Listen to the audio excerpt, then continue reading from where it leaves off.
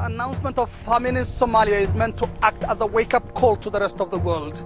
The response from donors and regional government has so far been slow, and aid agencies are lamenting what they call a catastrophic breakdown in the world's collective responsibility to act.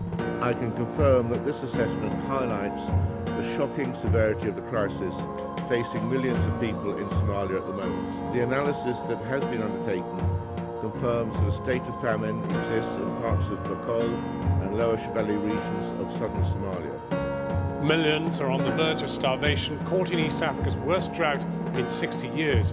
It's an unrivaled drought in Somalia, which has led to a hunger that can't be imagined. Aid workers think 800,000 children could die. To Somalia now, where thousands of internally displaced Somalis are starving after what the United Nations calls the worst drought in 60 years. It's now official.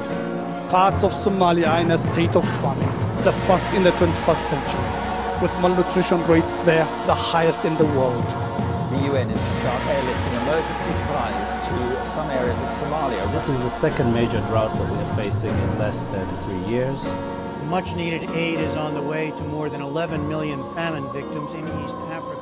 So the dead and the starving of Somalia already knew it. Now the United Nations has confirmed that the severe drought in the Horn of Africa has reached famine conditions. And by any standards, the growing number of victims is truly staggering.